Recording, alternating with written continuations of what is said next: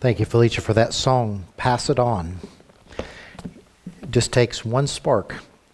And I trust each and every one of you is praying about what you want to do for missions. Been working with Brother Zach this week, looking at wonderful aspects of what God's going to do, and been in contact with our missionaries to spotlight them. And our first missionary in the month of June will be Brother Junior Haley in Ghent, Belgium. And he's already working on a video for us and looking forward to what God's going to do. Continue to be praying for them. We don't experience the antagonistic attacks from multi-languages and multicultures as they do in Belgium. But it's amazing how anti-religion they are, and yet Belgium is one of the few places that still have shrines and memorials set up for the Reformation. And you would think that breaking away from the Catholic Church and doing things and trying to get people back to Christ and Christ alone, you would think, but then you got to realize when you turn your back on God so many years ago, it gets to that point in life. And so just be praying for our missionaries as we continue on, and looking forward to what God's going to do, as we trust that it'll be a blessing to you as you get to see them live and in color. And then one day, we're going to, over the next few months, want to talk to possibly, depending on those missionaries that are in Europe, they can do it, but the missionaries in North America, unfortunately, cannot do it. But maybe one Sunday morning a month, we'll be able to Skype them directly, and you can ask them questions from the comfort of this place and talk to them in Belgium and Italy and other places that we support missionaries. And it's amazing how technology has gone, isn't it? Amen? And so let's be remembering our part in missions. Let's take our Bibles. Let's go over to Exodus chapter 25. Exodus chapter 25. I want to look at the topic of the tabernacle, forecast of the cross. The forecast of the cross, as you'll notice on that picture of the diagram, the beginning of the cross diagram is the altar, then you have the laver, then you have the golden candlestick, the table of showbread, the altar of incense, and then the Ark of Covenant. So this morning on the forecast of the cross, I want to discuss several of the vessels that God has created to remind us of our spiritual journey. The cross, as you notice, the altar is the beginning of our journey in Christ. But many people get to the cross, no doubt that they accept Jesus Christ, their personal Savior, but they've never gone past the cross to the laver, to the washing and regeneration of the Word, nor do they ever get into the tabernacle to where they're feasting at the table of the Lord, as the Lord says, come and dine. And we never exemplify Christ in the light, and we never experience the power of prayer. This is something that it is more powerful than the message. It is more powerful than anything else, and that's why God put such precedence on the altar of incense. And what's interesting is, I'm going to show you this morning, it's the only vessel that touched the veil. And it was a symbolizing of earthly prayers touching a heavenly place. And this is where God made no mistakes when He did this diagram. And this is where I'm going to take you in Exodus chapter 25. And then we'll turn over to the New Testament to 2 Corinthians. But turn with me and look at your scriptures at Exodus 25 and verse 8. And He's talking to Moses here, and He's giving him instructions. And notice how He says here, and let them make me a sanctuary, that I may dwell among them, according to all that I show thee, after the pattern of the tabernacle, and the pattern of all the instruments thereof, even so shall you make it. This was not Moses saying, okay, Lord, I got my doodle paper here, and I'm going to tell you what I think the tabernacle should look like. This is what I think the vessel should look like. No. The Lord says, I'm going to give you the pattern. God gave us the pattern of marriage. God gave us the pattern of fellowship. God gave us the pattern how to deal with people. God gave us pattern on how to deal with our world. It says that we're to be caretakers of what God gives us. And see, God gives, this is when man says, oh God, I don't like your plan. I'm going to do it myself. And look what happens. You might as well take a piece of paper, ball it up, and throw it in the trash can. That's about as good as we're going to get. Why? We're human.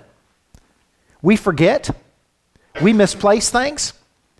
We have our own self-ambitions. And this is the thing about life. We're human. And as they say, to err is to human. You know, we're prone to make mistakes. And God knows that. That's why he says, love one another.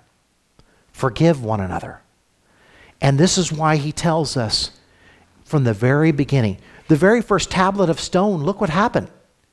They're coming down from the mount, and all of a sudden, he was just gone 40 days. And they're already partying and forgetting about what went on. They forgot, and they says, oh, here's the golden idol. This is what brought us out of Egypt. They knew the golden idol didn't bring him out of Egypt. But this is what happened. And so the tablets, and he went back up for another 40 days. And this is where God gives them the blueprints for this beautiful tabernacle, his sanctuary and dwelling.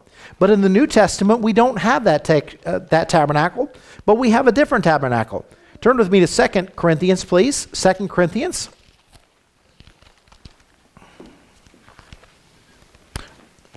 Chapter 6.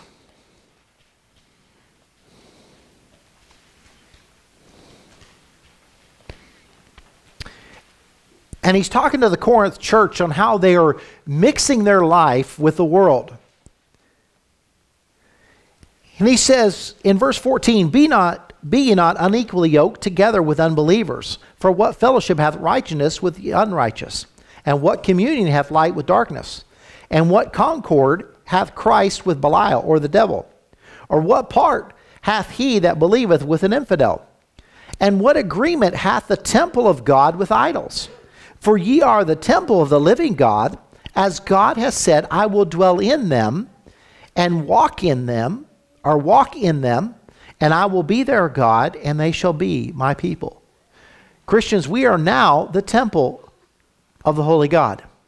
And he's telling the church of Corinth, he says, how can you serve idols and God? They can't exist. They can't coexist in the same temple, because you are the temple of the Holy Ghost. And notice what he says, I will dwell in them, and I will walk in them, and I will be their God, and they shall be my people. There is the aspect of God saying, you are mine, and I am yours. That is the privilege we have as Christians of having God go with us, even in the worst of circumstances. He's there. And so this morning, I want to just teach you a little bit what the Bible, when God says, I'm on a pattern. Here's the perfect pattern of the tabernacle. Became a perfect pattern of the cross. And each vessel represented something very special in our walk with God because of the cross. Because of the cross, we have wonderful privilege as believers. We have the boldness to talk to God every day. We have the boldness to know that for I am not ashamed of the gospel of Christ. We have that confidence to know that when I close my eyes on earth, I will open them in a celestial place called heaven. We have that confidence because of the cross. Let's pray this morning. Heavenly Father, thank you for the opportunity and the privilege to meet in thy house as believers and as temples of the Holy Ghost. Lord, help us this morning to put aside last week, put aside tomorrow, and just relate and experience the joy of the salvation of the cross of Calvary. Help us to learn as we look at the vessels of the tabernacle. Help us to learn their pattern, their type. May we rejoice that our God left nothing unwritten and nothing untold. Thank you for all that you've done and all that you're going to do. In Jesus' precious name, amen. As we looked a few weeks ago, the flow of worship is very important. Just like Jesus telling everybody at the graveside of Lazarus, I am the resurrection and the life. He told everybody in John, he says, I am the door. I am the shepherd. I am the way, the truth, and the life. The I ams, there were 7 of them, but he was trying to get to the point to where you understood, we understood, past, present, and future people would understand there was only one way in to Christ. And this is no different in the tabernacle. He didn't make a gate on the east side, west side, south side, north side. No, he had one gate. And one gate alone. He only had one way into the temple, holy place, and one place into the Holy of Holies. There was a manner, there was a process, there was a step. It's like you getting a job. You don't just waltz in to any job you want and say, okay, I'm your new CEO. They would look at you and say, what are you talking about, man? Did you fill out an application? Well, I didn't think I needed it. Did you talk to HR? Well, no, I'm better than that. You know, this and that, you know, they're just a bunch of pencil-pushing bureaucrats. They don't know me. No, you have to go through a process, a hiring process. And then in order, if you read many of these books on these CEOs, most of them will tell you they started out as a mailroom clerk. As a boy, and we'll see it on movies, we'll see it on there where somebody's pushing mail, handing mail to each cubicle.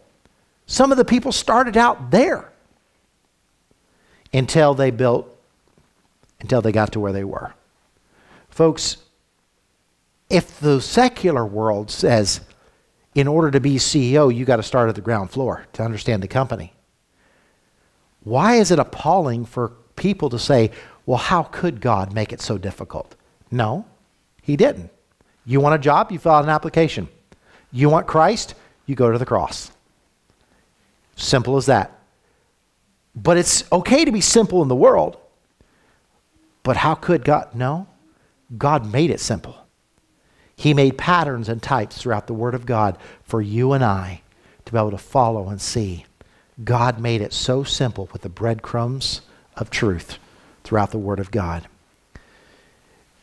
The very first thing, without this, can you imagine a tabernacle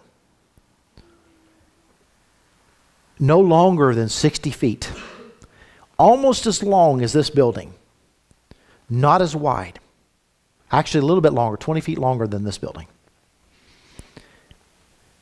half the width, 7 layers of tapestry, and the 7th layer is seal skin or whale skin. You say, why whale skin? You got to have waterproof. They didn't have all of the stuff we have today to make things waterproof. That was on the top. So therefore, in order to have that waterproof membrane, it's dark. And then you add more tapestry upon more tapestry. So in that tabernacle, you had 2 sources of light. You had a menorah. The base was the oil reservoir, which they lit the middle one first, and the others drew the oil from there. How that worked, I do not know. It's amazing. But all 7, and each one of the blossoms, each one of the things, I could spend probably 3.5 to 4 weeks just on the menorah and all the spiritual aspects of it. The tabernacle is rich. Why it was made of gold, why it was made of brass, why it had the blossoms, why there were only 7, why, everything was a spiritual aspect. But we're talking about the cross. So one day we'll get into the tabernacle. But that was the only light in the middle part called the holy place. Now the only other light in the Holy of Holies was the Shekinah glory of God. But the veil in between the Holy of Holies and the holy place, some say that it was so dense and so thick that in order to carry it, you had to place it on a cart driven by 4 oxen. They would never say the weight. I cannot even guess the weight, but probably hundreds of pounds. And when the Lord rent the veil, when he passed away and said, it is finished, he rent it from the top to the bottom. But they said that it was so strong that even oxen on both sides could not rip it, pulling on it. But for do the impossible thing of renting where God says no more is there a veil between heaven and earth. Because we now have a mediator. This is the golden lampstand. The table of showbread and the altar of incense were the only three vessels, instruments as the Bible calls it, in the holy place. All were made of gold. All of the vessels on the outside were made of bronze, the symbolization of judgment on sin. And all of the inside articles were made of gold. And what's interesting, all of them were made of a wood called acacia wood. Acacia wood was the only wood in the desert that could not and did not rot. It is symbolizing the humanity of Jesus Christ, that there was no form of any shape of decay in that man. And gold is a symbolization of deity, of God. Here is a vessel of light. And the Lord talks about, turn with me to John chapter 1, please. We're going to turn to several verses today. The gold lampstand speaks of the one who revealed the Father to us. Jesus the light giver. He is the light of men. And in John chapter 1 and verse 4, in him was life, and the light was the light of men. In verse 8 and 9, he was not that light, talking about John the Baptist, but was sent to bear witness of the light. That was the true light, which lighteth every man that cometh into the world. As you walk into this place, this is the only light whereby you see the bread and the altar of incense. Just imagine how bright this would have seemed. And then you go back out into the courtyard and you're almost blinded by the natural light. But this was the only light they relied on. None other. And if you think about that profound statement from a heavenly author, this was the only light they relied on to see. Isn't it amazing today we as Christians want to rely on many other lights to see what God would have us see, when we should just be relying upon Him? Look with me in John chapter 8 and verse 12, please. John chapter 8 and verse 12.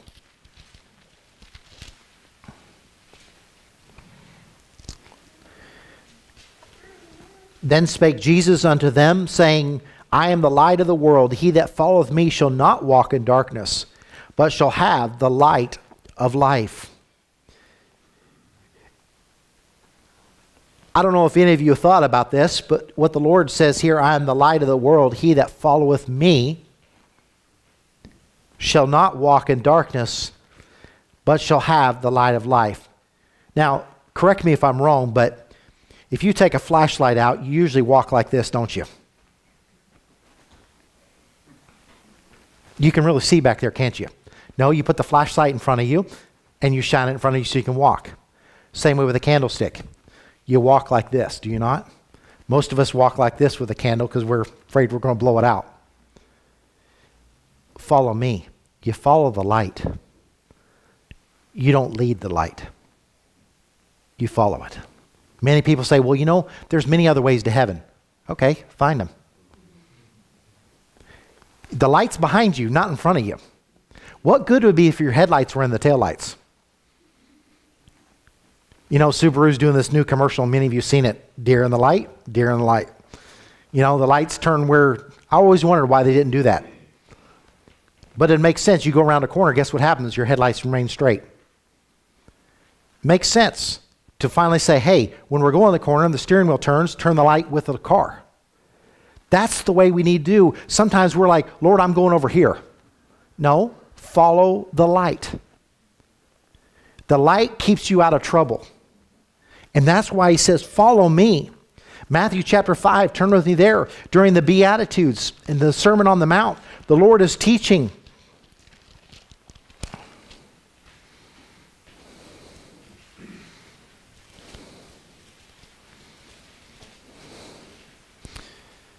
And verse 14, chapter 5 and verse 14, ye are the light of the world.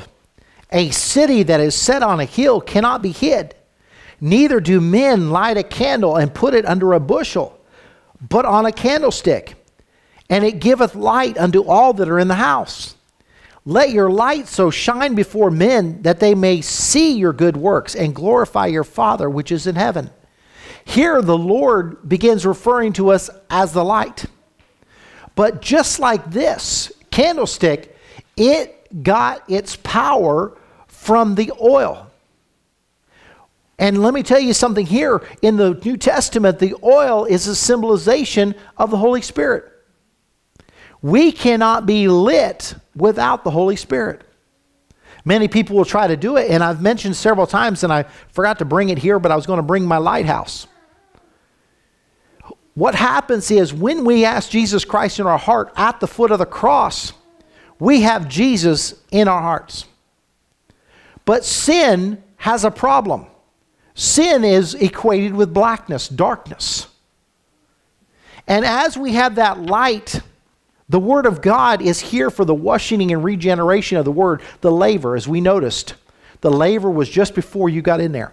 The laver was there so that we can, just like we have to wash up before we eat, we wash our hands. None of us would go to the table with after just worked on a car, would we? Mom would say, go wash your nails and scrub and all that. But you're washing to get off that dirt and grime before you sit down and eat your food. Because if not, you're going to contaminate your food. And that's where the Word of God is. It's there to cleanse us. But in the 1800s, the duty of a lights keeper was to forego all else but maintaining that light. Now, think about this. We see the solitude of a lighthouse. It just sits on a knoll, on a rock, in the middle of nowhere. One person was hired, or a family was hired, by the national government, whether it be Canada, France, anywhere else in the world. They had light keepers, were paid by the government to maintain that light. Every night, they had to make sure during the day that all that whale oil, black film, was cleaned off the glass. It was arduous. It was awful. They said it was just, you could not get it off. It's oil, fat. They didn't have Windex like we have. But if they would not have cleaned the glass, the light would still shine, but it would not permeate the scum. The light was still shining at the so many thousand BTUs, but the lenses was obscuring the light. And if a sailor or sailors lost their life, sadly enough, so did the lights keeper. He was charged with the loss of souls. It was his one duty to make sure no ships ran aboard. That was the severe penalty for the loss of life. He had one job, to make sure it had light and make sure the glass was clean. Folks, every day we need to get in the Word of God and be washed by the Windex of God's Word to make sure our glass is shining forth. We don't ever lose our light. It's always shining. But it can be dimmed and obscured from showing the world around us. That was the importance. Every day they had to top up that oil. Every day that light could not go out 24 hours a day. Just as the altar, outside the brazen altar, the fire from heaven lit it and it could not go out. They had to maintain it. Do you realize they had one tribe, the house of Korah, had to chop wood continually? That was their job. They just supplied the wood for that altar. And when you think about the phenomenal aspect, turn with me to 2 Corinthians chapter 4. This is what the Word of God calls the light in us.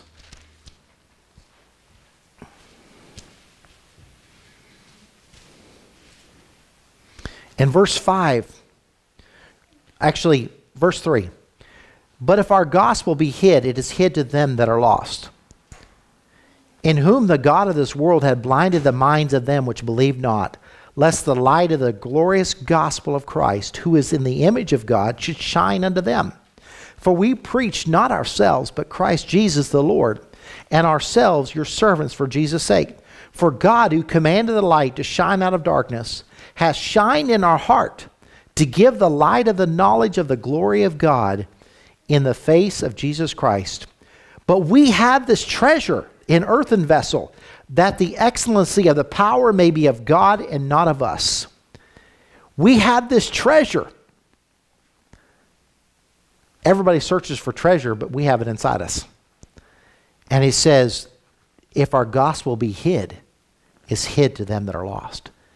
If our testimony is obscured, if our light is obscured by sin, and we have not been by the way of the laver, then our light will be dim.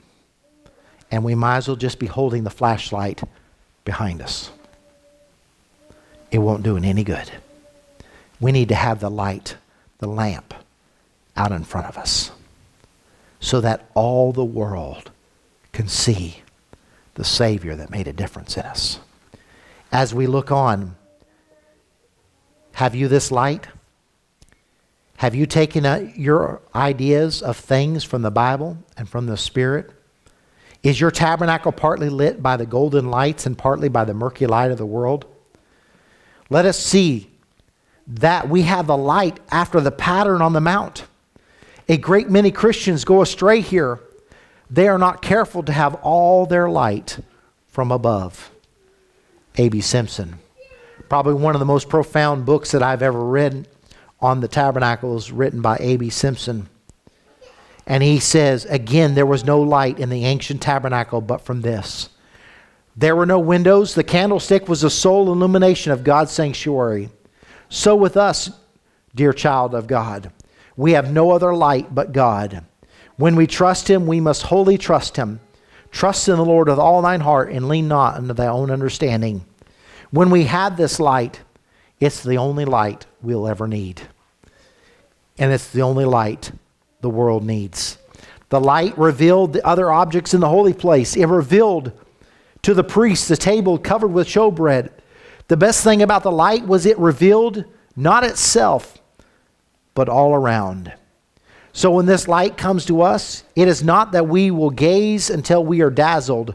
Rather, the light comes to show us the bread of life, the altar of incense, and the beauty of being in God's presence. The whole plan of a divine redemption becomes personal to us. The grace of Jesus Christ fills our whole beings, and we wonder why we could not have taken Him more fully before.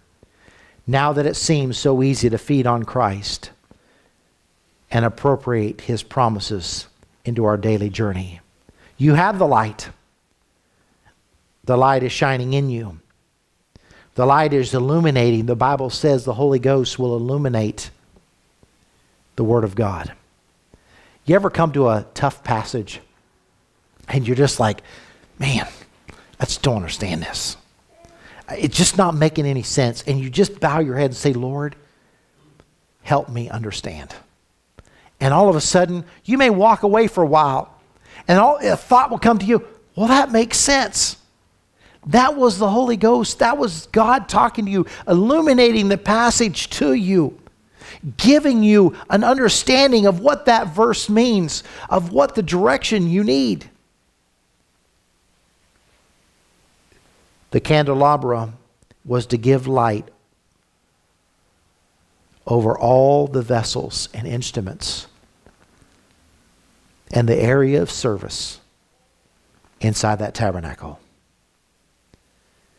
It was to show the beauty of the flowers, the pomegranate fruit, the almond bowls at the top filled with oil lighting for tabernacles. It was to show the nourishment of the bread. It was to show the splendor of the altar of incense.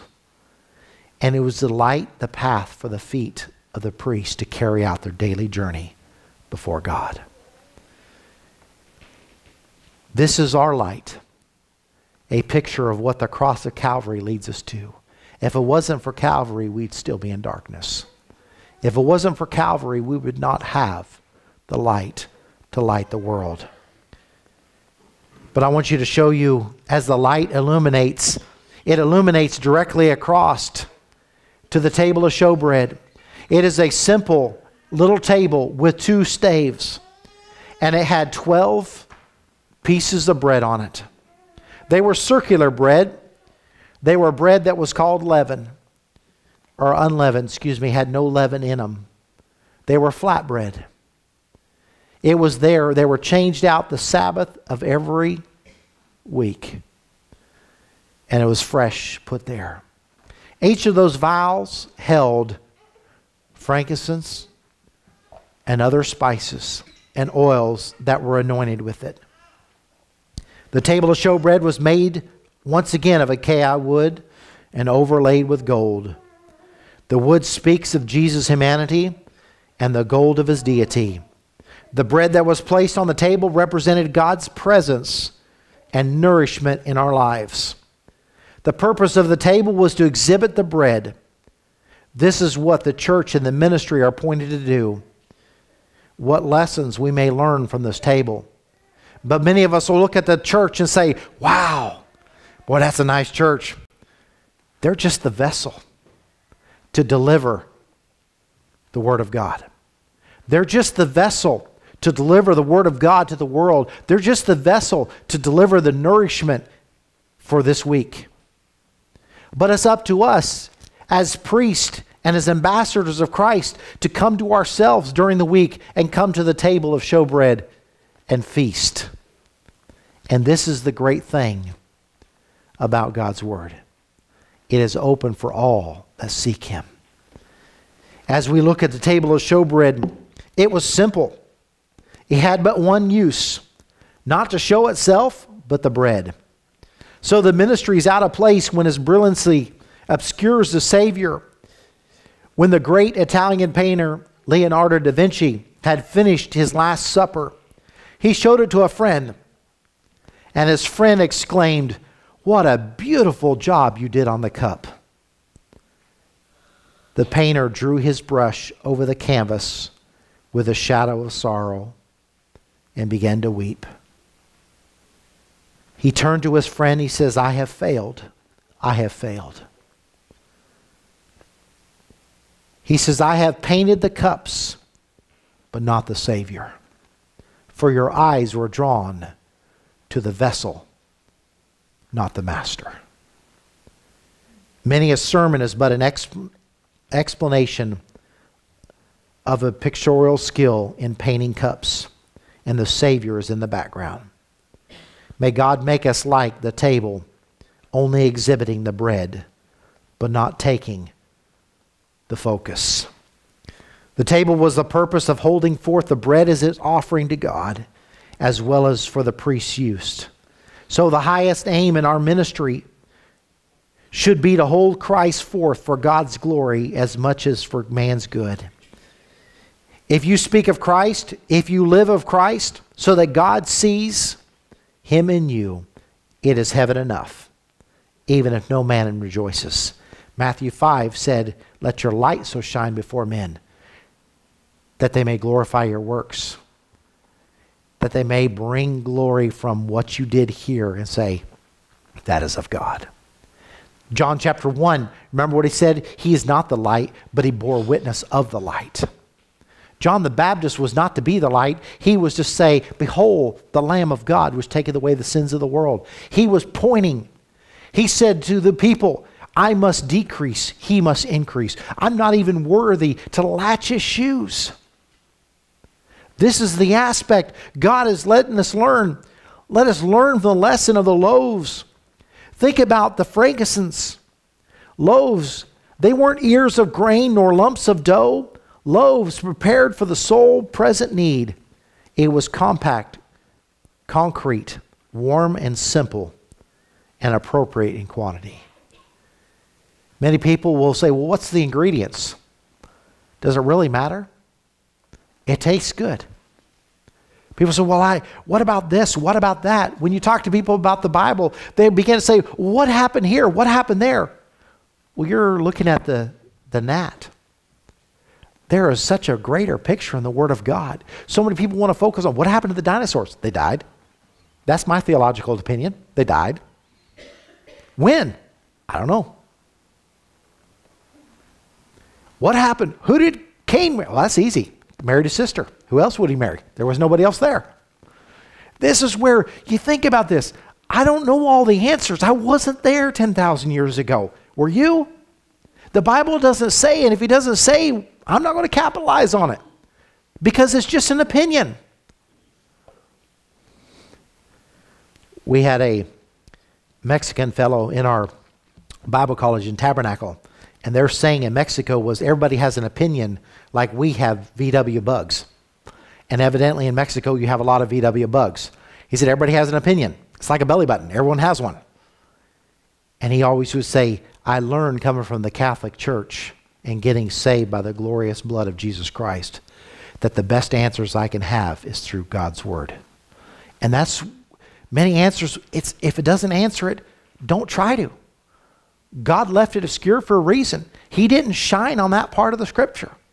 Let it be. And this is where the table of bread was for the purpose of holding forth the bread of life. Just say, that's a good question, but this is what God says. That's a great question, but let's address your soul. Let's address, have you ever accepted Jesus Christ, your personal Savior? Take him back to the foot of the cross. That's a great question, but let's go back here. That's a great question. I'm glad you asked that. But what about this? Don't let the devil sidetrack you from the main purpose. Their soul needs the gospel light. If a gospel be hidden, it's hidden to them that are lost. Frankincense was attractive, sweet, and appetizing, so that those who should will eat and live.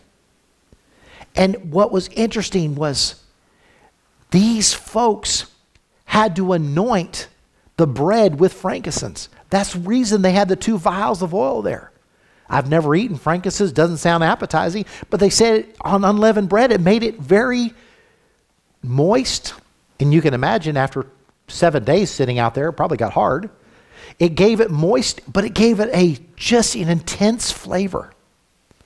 And I thought, wow, okay.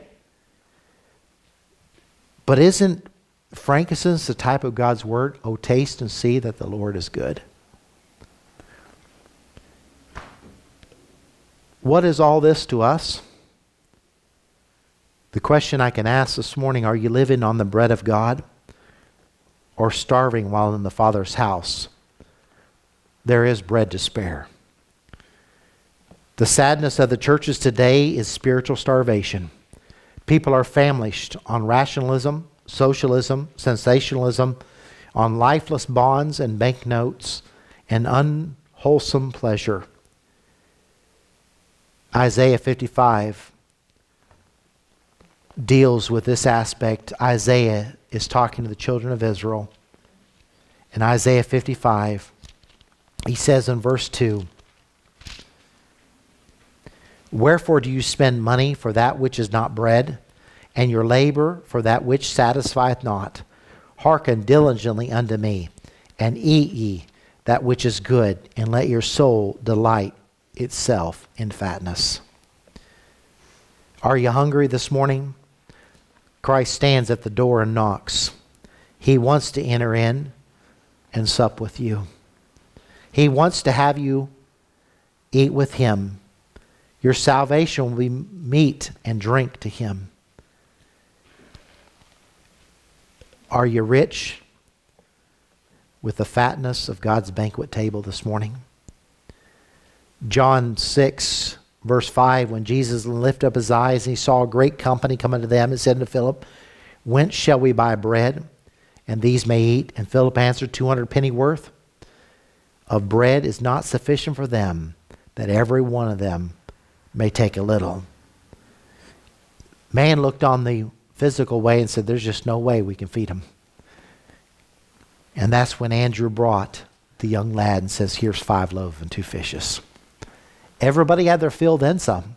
Then there was 12 baskets left over. He made no mistakes. Even in the wilderness, they ate manna from heaven. They were little white wafers. And he says, for the bread of God is he which cometh down from heaven and giveth life unto the world. Jesus said unto you, Moses gave you not the bread from heaven, but my Father giveth you true bread from heaven. Then he said, let unto them, Lord, evermore give us this bread. And that's why he says, I am that bread of life. This is the bread which cometh down from heaven, that a man may eat thereof and not die.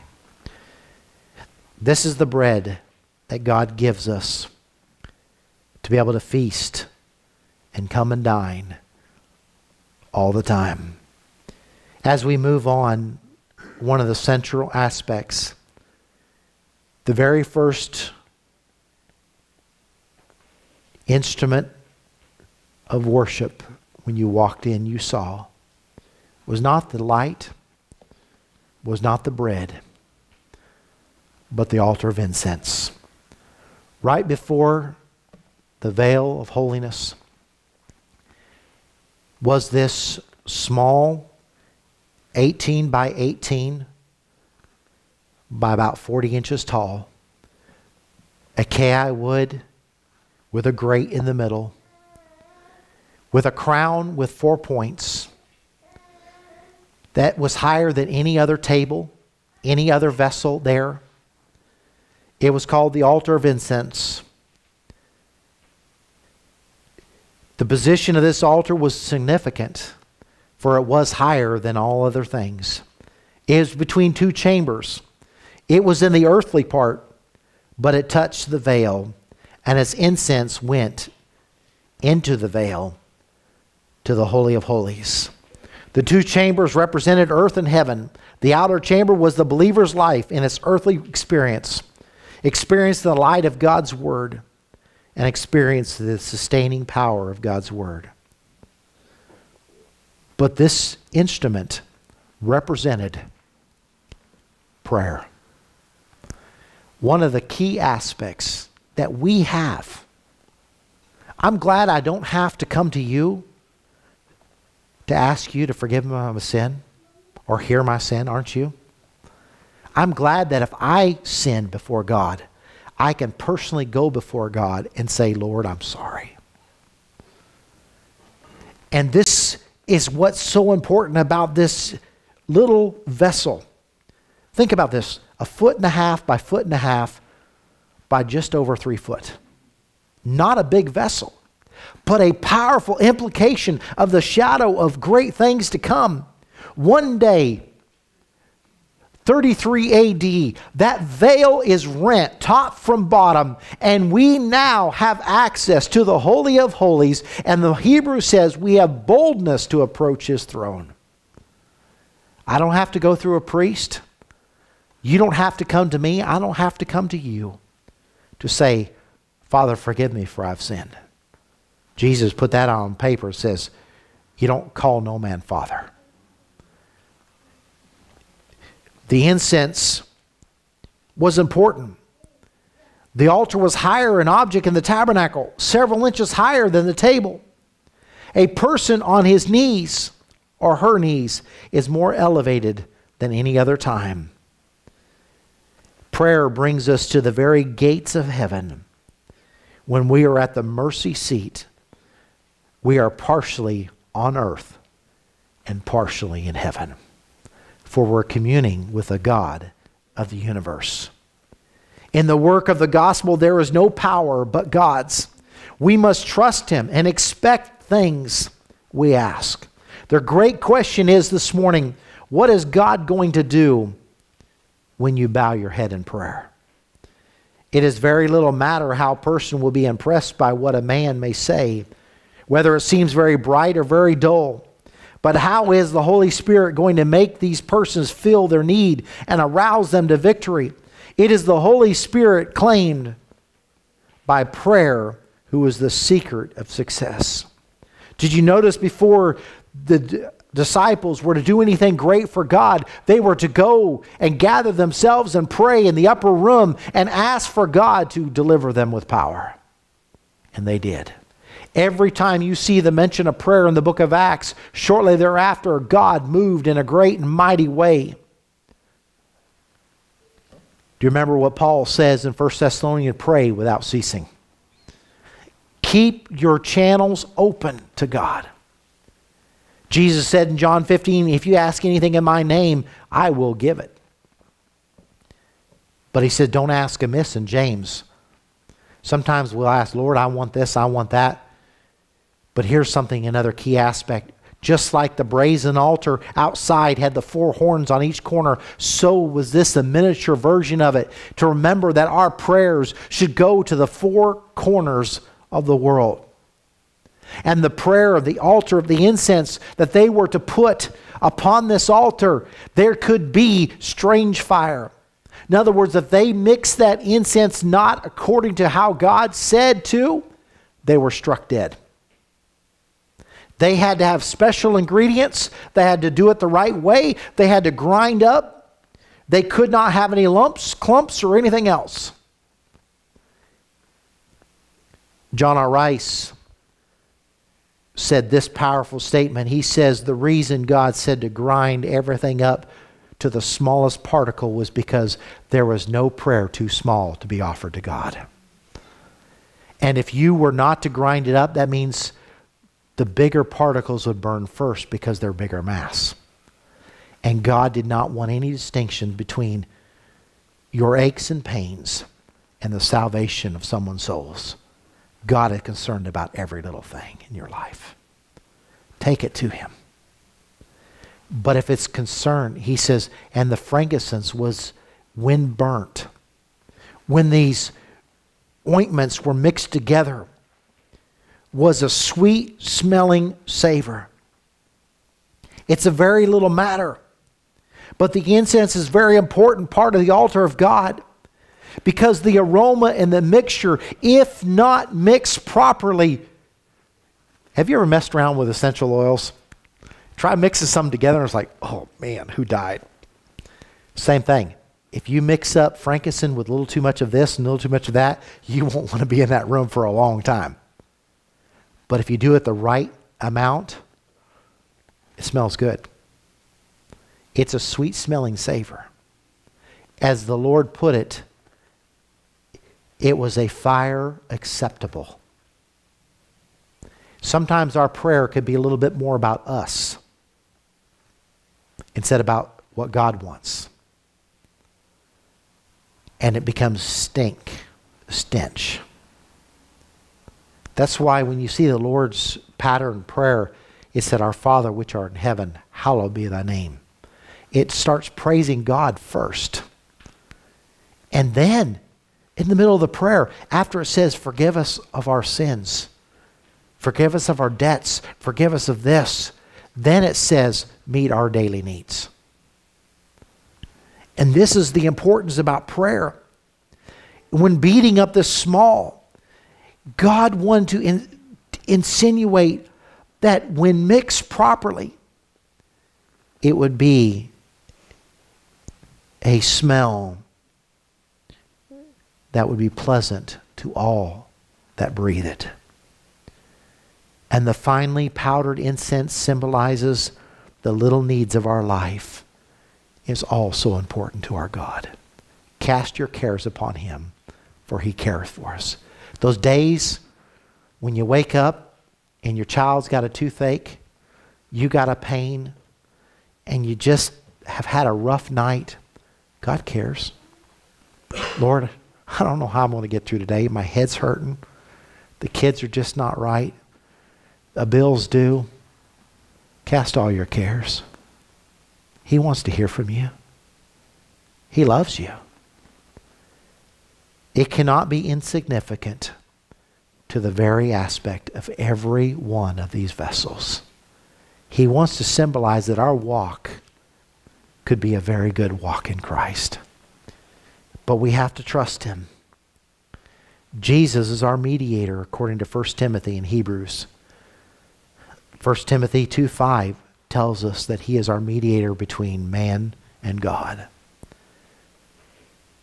Revelation 5:8 talks about, and when he had taken the book, and the 4 beasts and the 24 elders fell down before the Lamb, having every one of them harps and golden vials full of odors, which are the prayers of saints. You know, the Lord has captured every one of them. Vials full. You wouldn't want to capture a bad smell, would you? But the Lord is capturing all the prayers of the saints. That prayer that you breathed and said, Lord, help me, he remembers. He's got it. You may forget 10, 20 years now, but the Lord still remembers. Son, daughter, you remember that prayer? In Revelation 8:3-4, another angel came and stood at the altar having a golden censer, and there was given unto him much incense, that he should offer it with the prayers of all saints upon the golden altar which is before the throne. And the smoke of the incense which came with the prayers of the saints ascended up before God out of the angel's hands. Even in the temple of the holy God in heaven, there is an altar of incense. There is the altar that our prayers are being offered continually from the saints. Christians, what a privilege about these 3 small vessels, as you see here in a drawing. The only thing wrong about the drawing was this one put the altar of incense away from the Holy of Holies. But it actually was the only vessel that was touching that veil. No mistake. And you think about the menorah, we always see the small versions of it. Folks, that thing was huge. That thing was tall. But another thing, they depicted that taller than the altar of incense, which is not. It was a few inches shorter. But still, 7 candles lit that place for worship.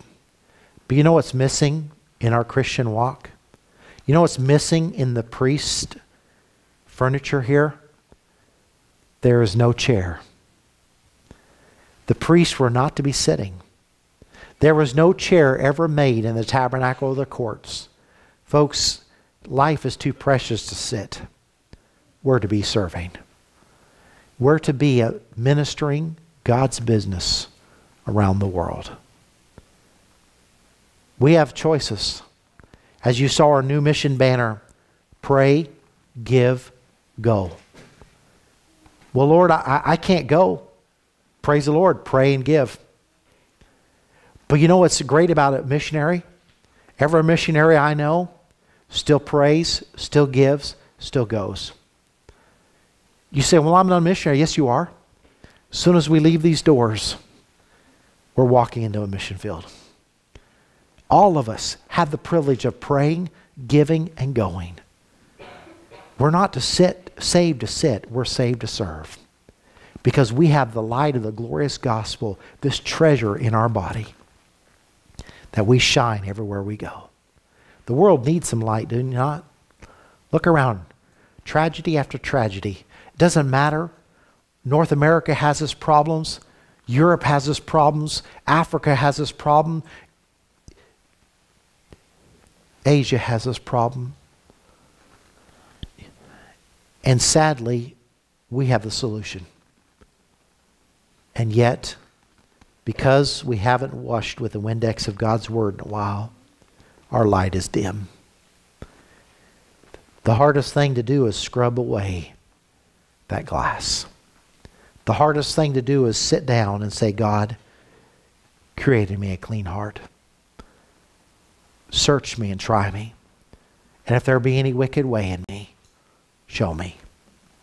The hardest thing to do is sit down and say, Lord, I need you today.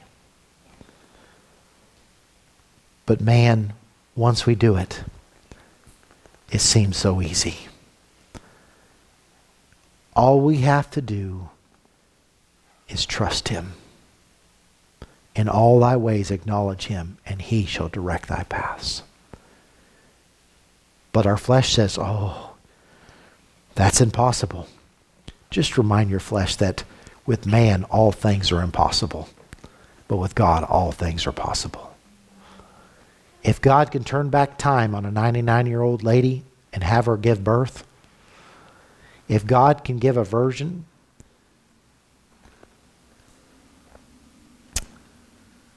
our Heavenly Father chose Mary to be the vessel for the Son and Savior of the world. If God can choose 12 men to turn the world upside down, just think what He can do with us. We've got more knowledge, more technology than we've ever had before. But the greatest thing we need to utilize is the power of prayer. We have a world that can't withstand against the power of prayer. The Queen of Scots said of John Knox, "I fear no other army, I fear no other man than the prayers of that preacher." I fear no other army, I fear no other man but the prayers of that preacher. Here is a simple preacher, John Knox, in the 1600s that made a Queen of Scots afraid. For he holds the power of heaven in his lips. Wouldn't that be a great saying on a tombstone? He held, or she held, the power of heaven in their lips. God says we can have that. Pray without ceasing. If you ask anything in my name, I will give it.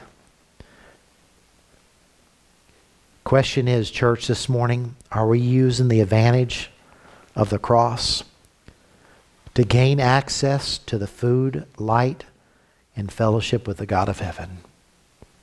Are we utilizing the power of the light, the strength and nourishment of the bread, and the ability to get a hold of the Savior's garments?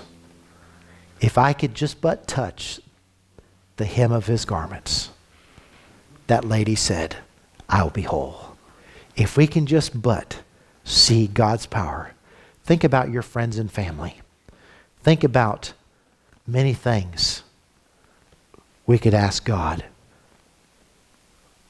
and just think about what He could do. It's amazing. God can help us turn the world upside down if we but ask. Are you willing to go? Are you willing to pray? Are you willing to allow God to use you as a vessel for the bread of life and the light of the world? Let's pray. Heavenly Father, I ask you to use this message to challenge our hearts this morning. I ask you to use the message to change us. Lord, if there is one that has been to the cross of Calvary but has never been passed, help them to walk to the washing of the water of the Word and have you begin cleaning, correcting, changing. And as we walk into the holy place, help us to be that vessel of light and the vessel of bread, that we may be able to offer the sweet-smelling incense to the God of heaven. One day, Lord, we'll see the vials of prayers being opened before the God of heaven. And we're reminded about those hours, those days, those nights when darkness seemed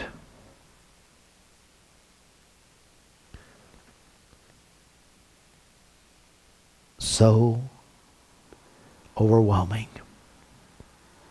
And all we did was just open our heart to God and watch the light of heaven come forth. Thank you, Lord, for the privilege of prayer, the privilege of having a copy of the Word of God to where we can go to even in the most difficult of times, as David did,